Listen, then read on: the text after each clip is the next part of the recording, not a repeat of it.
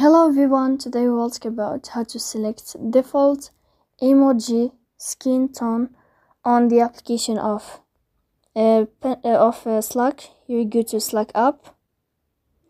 In this page, you go to above to this sign and you will enter.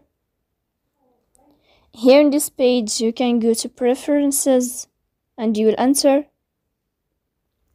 Then this list, you can go to default emoji skin tone.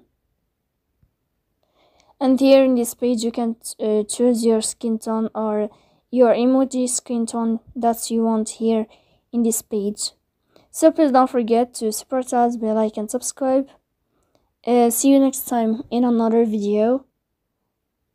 And thank you for your attention and your watching. Goodbye.